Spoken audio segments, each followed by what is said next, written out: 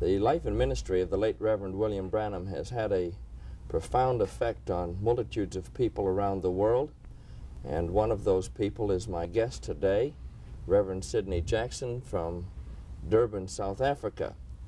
Now, I believe, Brother Jackson, that you were an eyewitness to many of the miracles and things which took place during those meetings, and you attended several of the services, the massive meetings which took place in that country. But just before we get to the actual interview and the account of those services, I would like to ask you a few questions about yourself so that the people would be a little bit acquainted with you. Yeah.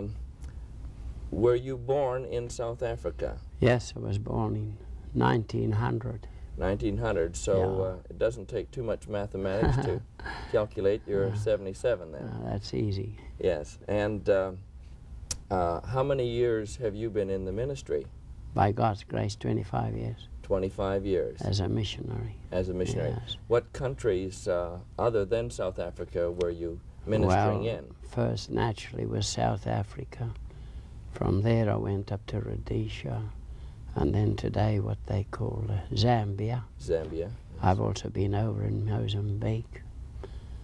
But I've been over to the States. I think this is about the 12th time.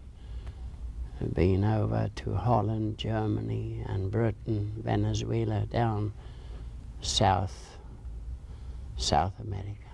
Good part of the world. What other languages? I understand that you do speak some of the native languages as well. Yes. I'm naturally English descent, but I speak English, Netherlands, Afrikaans, and I can speak the Shangaan and Sotho, mixed up also with Zulu. These languages I qualified in. Right. What years was it that Brother Branham visited South Africa in which these large meetings took place? I know he was there more than once, but the first time? Well, actually, the first time he came was with campaigns. The second time he didn't come. He just passed through to Mozambique. Oh, yes. But I remember, well, I think it was the 4th October 1951. The first meetings were held in Johannesburg, which naturally is the biggest city in the Republic.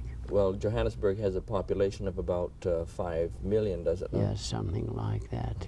And then the meetings were conducted actually in various of the larger centers. Yes, most of the big cities and towns, they'd worked out an itinerary, and he would travel from one place to another. Yes. And I think the whole duration of the campaign was about 9 weeks.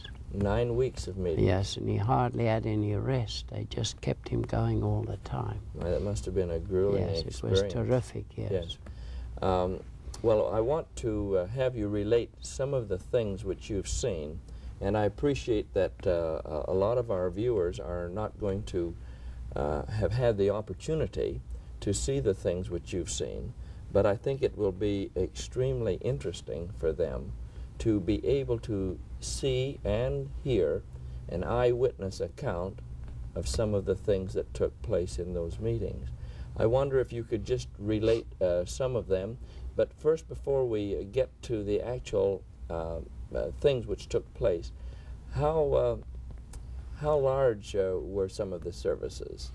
Well, commencing in Johannesburg, which naturally was an enclosure, and it was the actual camping grounds of the Apostolic Faith Mission, who is the greatest Pentecostal group in our country. That was the auditorium that they used? Yes, well, I wouldn't classify it as that. It was mainly under a shelter. Yes. If you allow me a moment, they purchased the old Johannesburg railway station building, and it was just, why I want to mention this because this is important, and it was just on this huge steel structure, and it could accommodate anything up to 10,000. Yes. And then naturally the last three meetings had. The last night it was estimated up to 17,000. 17,000. Yes, well, that's where the gathering was. And then some of them in Durban were even much larger. Well, the Durban, we'll go to that. That was on the Greyville racetrack. I see. But over in Johannesburg, it was sponsored by a national committee made up of the various Pentecostal groups. I see. You actually attended first the meetings in Yes, in Johannesburg. Johannesburg, Mhm. yes. Uh-huh. Well, we stayed away from where Johannesburg was about 300 miles. Mm-hmm. And when these advertisements had gone out about Brother Branham coming to South Africa, it was something so remarkable. As we read in the scriptures, we read there that the power of God was present to heal. Yes. And it might seem almost mysterious or unbelievable, but folk who'd never been even to the meeting and just heard about this little man. He was of stature, I would put him down about 5 foot 6, 7, about my height. Mm-hmm. And coming down to the meetings, God just seemed to electrify the whole country. And even in the bus shelters and trains and traveling down in cars. And this is the truth and facts, that children start screaming and start taking off their leg irons. While they were yes, in bus shelters? en route to the meetings. On their way to the services? Not even having attended a meeting before. My. It was just miraculous how God visited our country. And that seemed to blanket the entire city during those services. I could only put it down as a visitation from God. Yes. And God's compassion towards us. Yes, yes. You've related certain of the instances which took place. You were speaking to me of one man who I believe his doctor said he wouldn't even make it to the meeting. Could you tell us a little bit about that? Well, Brother Ed, I will touch on that if you would just allow me a bit yet to get more or less what I have in mind, and don't think the time will run out. But the night Brother Branham came onto the platform, the huge crowd was already there. And I want to mention around about 4 o'clock in the meeting, before the meetings, people were already accommodated there. What time was the meeting to start? Yes, well, it was at 7:30. And at 4 o'clock yes, we were already yes. gathering?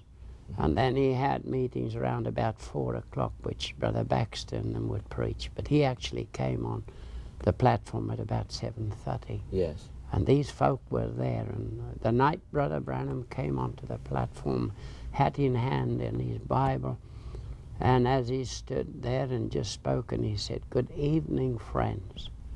And then they had a healing line, which was by way of card, and then just anyone could call it random. We would have a healing line. There were about 100. But I don't think in any of the meetings, the actual folk that came by card, allocated to come onto the platform, were about 5 or 6. They would only deal with 5 or 6? Yes, you would about that. And then you see these 2 gifts given to him. The one was to discern the thoughts, the intents of the hearts of the people. Yes. And he would just tell you your name, where you came from. And if you were in an accident, he would tell you precisely how the accident was, your disease and everything. I mean, he was calling the people right out of the audience? Yes, yes. He would pray for the first 5 or 6 and then tell them their diseases. And instances there where I saw a man walk upon the platform. When he came walking up, said, "Your name is so-and-so, and you came from Durban." And he says, "Your foot is so many inches short," and the man came like that. He says, "Turn around, walk out, God's healed you." My. And I happened to see that man's shoulders, and as he came and he's walking, when he walked straight with his shoulders balanced and walked out. Instantly and miraculously healed. Instantly his foot lengthened. Well, those are instances where folk had come onto the platform. And I remember one man whom I knew well. He'd had cancer all over his body and on his head. And when the evening before he was in the meeting, when Brother Branham prayed that mass prayer, these cancers start falling and dropping off his head. But he still had a card. And as he come up, Brother Branham said to him, "You've had cancer, you're healed, just walk on." Is that right? Now, were the cancers types of growths? Yes, there were growths on his head, big scabs, they fell off. And he had a cancer here, and they'd endeavored to graft on, and it was unsuccessful. And I know the man, and you could see his ribs. And by the third, fourth day, it had healed up, and it was about the size of a match head on this man. He stayed about 30 miles from where I stayed. This was a man you personally knew? Yes, this man. And he attended the first night, but on account of him having a ticket, he still insisted to come up. I suppose there was that desire. And then Brother Branham said, "You had cancer, we still come walking. You had cancer, you were healed last night. Turn and go." Now, there were instances like that, but which was to me very, miraculous and absolutely so inspiring was when Brother Branham stood there speaking to the people, and then he'd say, "Now, you realize there's a presence here." And then he would say, he says, "Now in the name of the Lord Jesus Christ, I take every man and every spirit under my control." And I've been in huge gatherings and even open airs where praying for the sick, you would even have dogs probably fighting out. This is in the colored areas. Mm-hmm. But when Brother Branham spoke that, you could hear almost, well, anything drop in this huge gathering of people. Just thousands of people, yes, quiet. Thousands, 17,000 the third night. And he had absolute control. Now, that wasn't Brother Branham. No. Yes, sir. Just a hush over there. Yeah, just it took control. And I see him saying, "You epileptic demon, come out of him and you hold your peace." My. He had full control. Mm-hmm. Well, it went on like this, and then these 5, 6 folk would come along who had these cards, and the healing line would still stand there, and he would turn around, and he says, "A little man right over there, name his name and tell him what disease and even his address. Stand up, sir, God's healed you." Calling him out of the audience. Yes, and then I saw so many instances, but folk that I know of.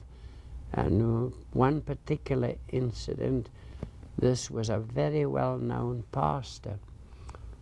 He had an operation, I think, on his gallbladder, and then went to his appendix, and he was brought to the meeting. The doctor, through a well-known other pastor that I know, would not let him come.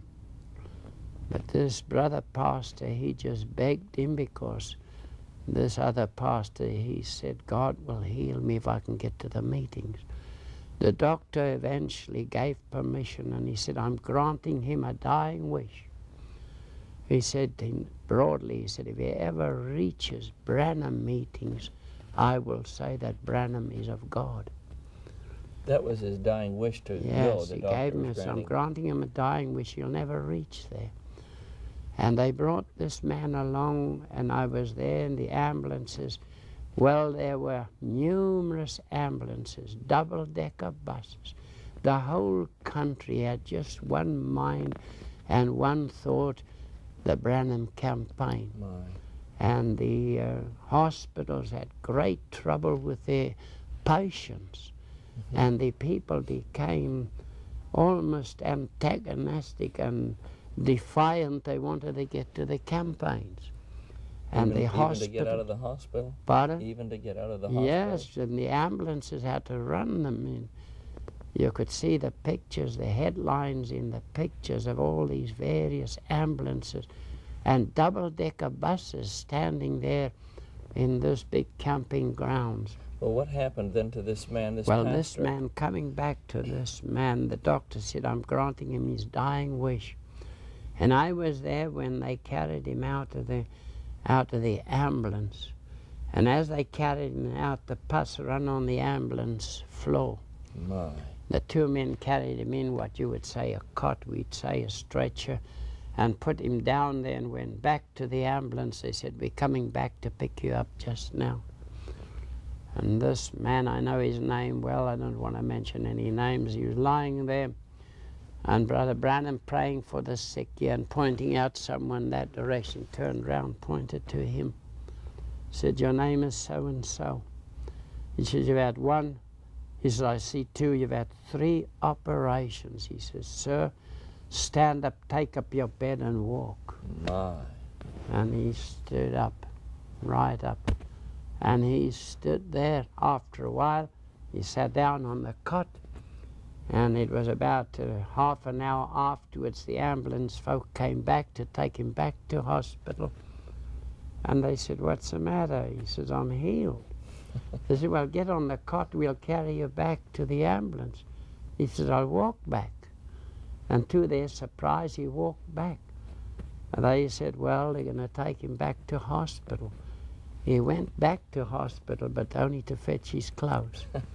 And this is a pastor, a minister of the gospel, known to you. Yes. And you saw them carry him out. Well, he didn't carry him out, he walked out. That's what I mean. He walked out. They carried him in, and he walked out. Praise God. Now, up to just a few years back, that man was still living. That's only one out of, I would say, hundreds of cases. They had a sick bay there, and there were just hundreds of wheelchairs and stretcher cases, as we would call them. These folk there, they had the St. John's ambulance and the Red Cross, all the nurses and various groups cooperated. It was wonderful, even how the police assisted. Mm-hmm. And even in the Durban meeting, they had 74 police just parading there to keep the crowds. But in Johannesburg meetings, which the third night, you see, they'd worked out an itinerary and then only had to stay 3 days in Johannesburg. And the third night, the crowds, well, accumulated about 17,000. But Brother Ed, what I would like to relate here is into around about towards 5, 6 o'clock, the people all gathered there together. A terrific hailstorm set in. Before the service? Yes, before the service. And that's why I said this was just sheltered by galvanized roofing, huge. I suppose it would be about 200 yards by about 150 yards wide, this big shelter. Mm-hmm.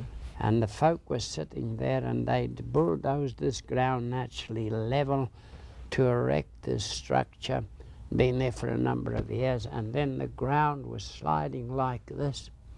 And this terrific hailstorm, oh, it hailed for about an hour. All this water and hail rushed right into this big area where the meetings were held. And the folk were sitting high up like that on their feet, on their seats, because it was nothing but hail and ice. And fortunately for those on cots, well, they were just lying a few inches above this hail. Nothing could be done. And when Brother Branham prayed that mass prayer, which in my opinion most of the meetings took place, and he would pray that mass prayer, when he prayed that mass prayer, it seemed that the power of God struck that audience.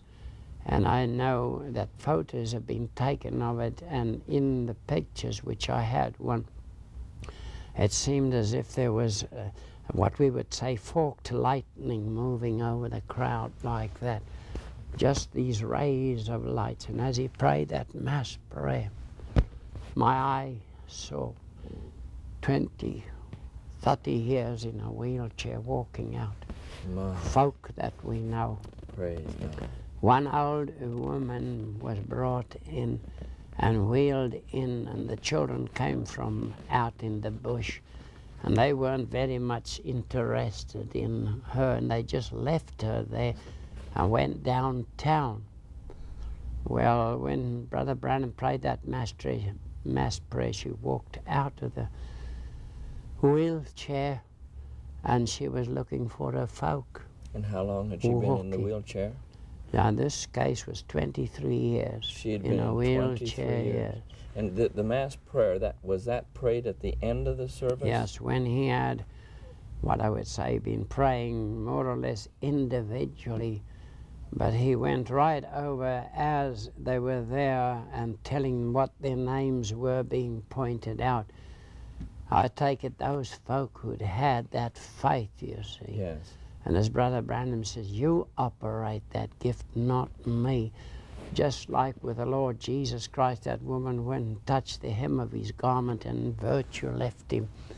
And then this healing virtue would go out, and Brother Branham would point to them, give them their names and addresses, their diseases, everything. And I saw quite a number of instances.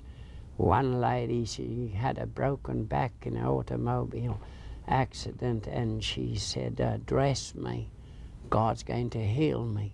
Is that? And they had quite a problem to dress her. And she was lying there, and he told her everything precise, her name, what happened. He says, stand up, God has healed you. And she stood up. My mother was next to her, and the mother just fainted and fell right on the cot where she was. And I had pictures taken of it and all. It was just too wonderful. All the papers was just alive with these meetings. And this was still in Johannesburg. In Johannesburg. Now I'd like to go to cover just a little bit of the meetings in Durban. Well, Did you now also attend the services in Durban? Not, I wasn't there, but I'm acquainted with everything. We went down to Durban that way. Yes. But what I wanted to mention here, when he prayed that mass prayer, Brother Ed, I saw people there, one particular instance, 9 years bedridden. 9 years. And he said also, dress me, God's going to heal me. And he got off that cot and walked through that 7-8 inches of hail and ice. My. And wherever there were wheelchairs, people were just walking out, walking through this ice to their various cars and that. It must have been then that Brother Branham could detect that faith that was in the hearts of the people. Well, that was the gift which God gave him. Well, when he came the first night onto the platform, he said, folk, I have never seen such a measure of faith in any of my meetings. That's it. And it seemed just if there was an unction. And as I say, the power was present to heal, because God met folk even although they'd never even attended one of the services. Isn't that wonderful? And it continued in our country there for about 8 weeks, until eventually he went to the various places. But then the highlight of the meetings was at Durban. In Durban.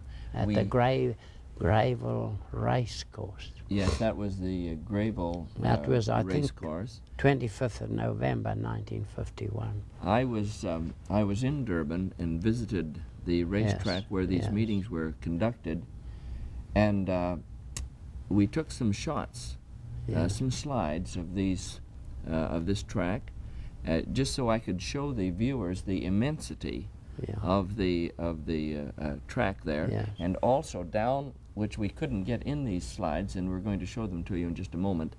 What we couldn't get in the actual pictures was in the foreground of the racetrack is a large turf area, just green grass, and I understand from speaking to people in Durban that the entire open area, which goes right out into a golf course, that it was just covered with masses of people. Yes, that's true. Now the racetrack itself, it actually seats, does it not, 85,000? Is that about it? Well, they estimated the crowd on the seats there was 60 to 80,000. 60 to 80,000 in the seats. Yes. And then would there they have had been... the area where the horses were racing.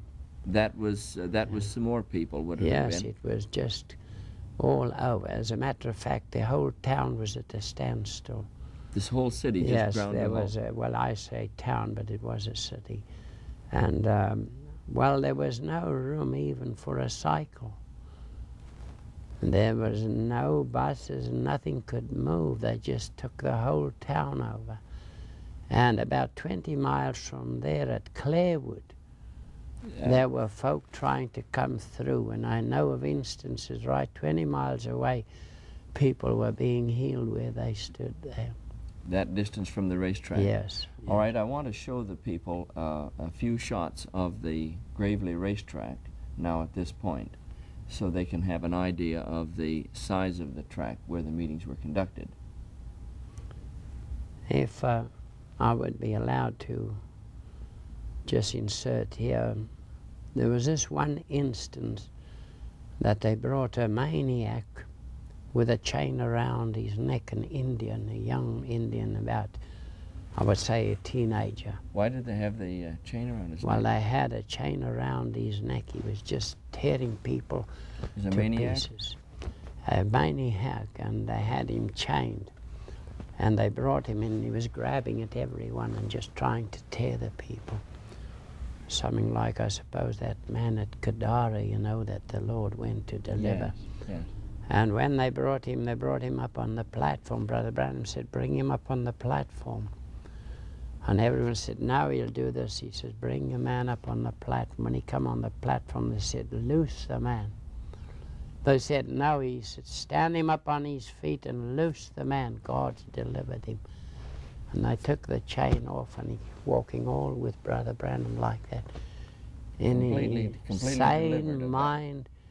And then, you know, the Indians, I don't know if it's the Buddhas, I don't know which religion it is, but they have a black spot and a red spot to denote their religion. They spat on their hands and rubbed this dot off without Brother Branham or anyone mentioning a word. Just confessing that they wanted to receive their this what kind of Christ. They saw the power of God in Right, action. Yes. right. Just getting back to the size of the meetings in Durban, they turned away, I understand, upwards of 25,000 people right at the gates. Yes. At that, was Yes, that in the first opening services? No, well, he first had it in the hall, and then he went over to the racetrack. I see. And that's when the people, they just took the town by storm. And there was no traffic at all, and they had, well, it was just the seekers after, thirsting, hungering after God, just coming along. That was because such an influx of people into the city. It such just an choked impact, the city. yes. Now, was it in Durban that after the service, after the campaign had concluded, Brother Branham was in his hotel, and I believe he got a call from one of the officials of the city or something that asked him to come and look out his window. And they were passing by with truckloads of the stretchers and wheelchairs. I have seen personally a photograph of that. That's correct, and yes. You know about this. Well, actually what happened, Brother Ed, was that, you see, they wanted the racetrack again. And this national committee had set out an itinerary. And then they took him from there to Salisbury for a gathering about 1,500. I see. And Brother Branham said, well, you're taking us out of the will of God. He says, the revival's here. And they could have got the racetrack again, you see. But then they flew him to Salisbury, and that just was the end of the Durban meetings. How long were they in Durban? No, they were there 3 days, first in halls, and this was the third day. Yes. Well, Brother Branham was in a certain hotel, and I know the counselor very well. He'd been mayor quite a number of times. He'd been mayor of Durban? Yes, of Durban. And now he was a counselor? Yes, municipal councillor. And this man, knowing him personally and thanking God, for about 3 years back, I had the privilege of baptizing him. Is that right? Yes. But he phoned up and he said, Reverend Branham, look out of your window. And as they looked out, there were 7 huge trucks, 10, 15 tonners, filled with wheelchairs, stretchers, and every aid that you could think of. My. They had to clear the racetrack, and they were taking this going down the town, and thousands upon thousands walking behind it, singing, "All things are possible, only believe." They were looking for a dumping ground to dump all these. Well, that is the truth. People went in the wheelchairs, and Yes, went in the stretchers, yes, went in walked ambulances, out, and yes. walked out. Well, that was actually what happened. What took place? And that is the truth. Yes, yes. Well, it's a marvelous account, and I'm sure that the viewers of our interview today are going to be just vitally interested in these things. I'm sure that people are hearing things that they had never heard before. I'd like to cover just a couple of other points here. The newspaper coverage. I have seen some of the clippings of those meetings that were carried in the Durban newspaper. They gave quite good coverage to these services, did they not? Yes, yes. I still have some of those cuttings at home. You have your own scrapbook, I Yes, suppose, of yes. them. There's one particular instance. Over in Johannesburg, there were 2 elders of a certain church. The dispute was in his house whether Brother Branham was a spiritualist or whether he was of God. Yes. And it was quite a heated argument, and they were neighbors. And then the one walked out under the garden, which the 2 houses were linked together, under the garden, the trees, the fruit trees, en route to his house. It was round about after midnight because they'd been to the meetings. And as he went there, he says a huge light confronted him. And he felt a hand touch on his shirt. His jacket was off.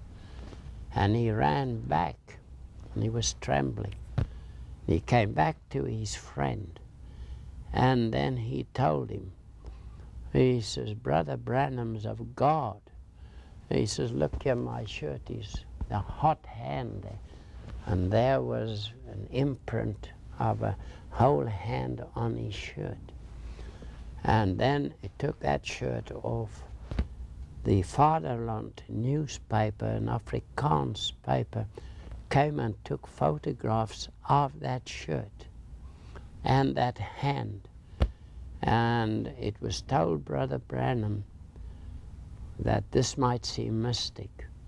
Told Brother Branham of this incident. He said, "Bring that shirt and my hand will fit it precisely." Is that right? Now, and the newspaper took a the picture of newspaper, it's recorded, the photograph, I had it, and Brother Peregrine in Tucson has that paper, the actual paper which I kept. it. Is that I right? turned it over to him. Very so. Now these mysterious things were happening. And in one particular instance, Brother Branham was traveling along, and he stopped the car and he said, "Gentlemen, you see that little hut up there in the hill? Will you take me to that hut?" Just a small building? Yes, the native huts. Yes. And going up there, he said, "This woman is a Christian." The woman that lives in the hut? The hut is a Christian, and she suffers from TB. And she's lying on a cot and described everything. Is that right? And when he came in, she just praised God. Brother Branham prayed for her, and she raised up. She said she was praying to God, and God told her that he would send a man from the United States to pray for her, and she got a healing. So God was speaking on both ends. That's right. Spoke to her, yes. spoke to him. Yes, and sent the prophet there. Were they just traveling to? They were traveling past. Traveling Yes, past they were this on their way place? to East London when this happened. I see. And the East London Daily Dispatch recorded all those things. So all of these things are clearly documented In the papers. in the newspapers. No dispute about Yes. that. Nothing's here. Well, it's just a marvelous account. Just a marvelous account. There were at least two other accounts that I wanted to get in this interview before we finish, and I thought they were remarkable for two reasons. One was they were not in the masses of the people, and you were in attendance personally in both of them. And the other reason is it was in 1965, I believe. Yeah. Was it in the summer of 1965? It was June, July. June, July of 1965, yeah. Yes. And you were going up into the interior of Mozambique or Rhodesia. Which was it? Yes, that was Mozambique. In Mozambique. Up into the jungle areas. Yes, I was right with the prophet right up. Yes. Well, perhaps you could just relate, particularly the one of that young boy, and also the other man that was delirious with some disease. Yes, it so happened that we were camped that night there, and Billy Paul was with, and Billy him and Paul is Brother Branham's son. Brother Branham's son, and they were, of course, accommodated in one tent, and I was in another. And Brother Branham came over. It was around about 5 o'clock, and he came over to my tent, and he said to me, Brother Jackson, he says, now they're going to bring a man in here, and he's suffering from smallpox. And he said, you know, the law of the land is that if any of these sick folk would hail or stop you and tell you in their language, you see, that there is a man sick, then you, by law, are compelled to take him to the nearest doctor or hospital. I see. That's the law of the land. Well, I was surprised that Brother Branham knew that. And I had an idea that these folk who had taken us along in this automobile, which was a Land Rover, I thought that they told him something about it. I see. But because God had blessed him by knowing of these particular incidents and also revealing the thoughts, the intents, as I said, of the sicknesses. Now here was an instance outside of a congregation. Yes. Absolutely in the wild country. Just in the jungles? Yeah, elephant, lion, everything. And he said to me, now, Brother Jackson, this man suffers from smallpox. He said, if you were called to pray for him, would you lay hands on him? He said, you know, immediately you lay hands on you are a contact, and then you would be isolated. Because it's a contagious disease. Yes, contagious disease. I said, yes, appreciate that. He said, would you lay hands on him? Mm-hmm. What would you do, Brother Jackson? And just in my humorous manner and way, I said, well, I would do what the Irishman said. He said, well, what did he say? I said, the Irishman said, shoot first and argue afterwards. And he just said, come. He said, now you realize they're going to take that man, he's going to take our vehicle, and we will be sitting here for a day or two without a vehicle because they'll have to take him to the hospital about 150 miles away. Right out of the jungles? Yes, yes. The hospital, nearest hospital was at Beira and 150 miles away. So he said, come. I didn't understand it. I thought that these folk had provided this vehicle, told him all about it, not really realizing that it was God speaking to him. He said, come, and we pushed our way through the grass. Now, it wasn't even what we would say a game track. There was no track at all. He just pushed through this grass 6 to 8 feet high. We call it elephant grass. He said, come, and I followed him.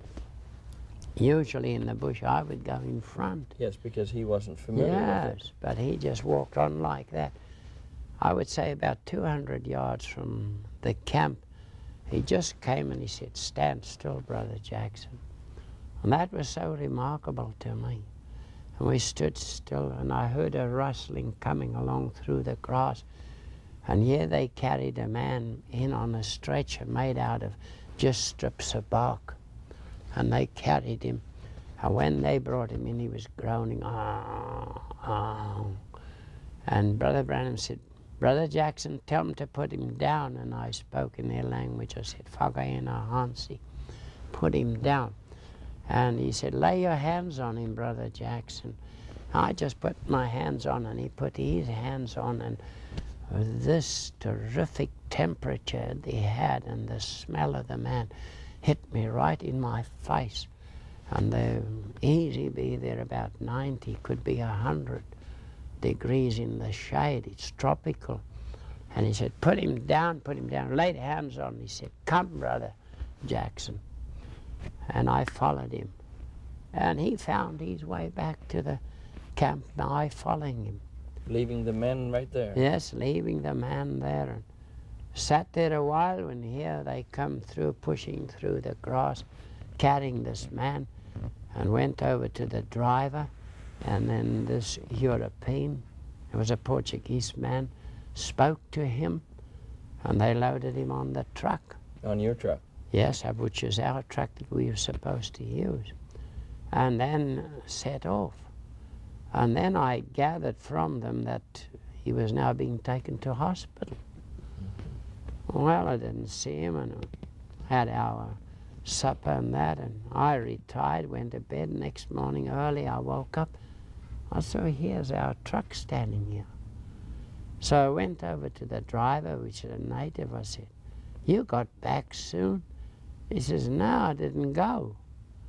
I said, what was the matter? He said, well, this man just a mile or two out of camp, he thumped on the back of the truck. I looked through the window. He said, put me down here, my house is here. He lived nearby? Yes. And he was... Where's he? He said, I said, was he sick? He said, no, he's as right as rain. And then about a week after that, we were at Beira, and then one of the natives came up to me and said that one of these young men wanted to see the master. And I went out, and there was this young boy that had this smallpox, and he'd walked away about 150 miles to come and say thank you. He had walked? Gratitude, yes. Probably got a lift, I doubt it. Just to come to come and say meet. Thank you. And that was about a week afterwards, to see the master who prayed for him and say thank you. It must have been that God saw that heart in the first place. Well, the love and compassion of God, That's Brother right. Ed, That's is past finding Can't out. understand Yes. it, no. Just one more, Yes. and that was that young boy, while you were driving Yes. through the jungles and passing a small native Little village. native village, yes. And you saw that you were explaining to me that the children, as you drive past these little native villages, that the children come because they don't see vehicles very They're often. a bit scared, and they just run back to the huts, you see. Yes. They're dead scared of an automobile. It's absolute wild country. And they just wear their, it's just a little skin. Just a little You know, loincloth, is it? Well, mostly little skin. Uh-huh. And they were playing there, and they saw us, and they just fled towards the huts. Just a little village. And as we passed, Brother Branham said to the driver, just stop a moment. And he said, Brother Jackson, he pointed over to a group, about 20, 30 little, these small natives. And he said, Brother Jackson, you see that little boy over there? I would put him down to about, say, 6 years years or old? something like that. He says, you see, he's wearing a little charm around his neck. I said, yes.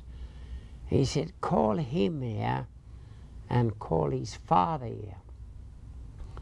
Well, I really doubted whether his father would be there, because I know these Portuguese folk, on account of them staying on this, although it's absolute wild territory, country, excuse me, they have to, you see, work in the mines and that. The fathers go. The fathers, yes, and then they come home at different periods in the year. So when I called him, and I said, is his father here? His father came. Now that on its own was a surprise to me.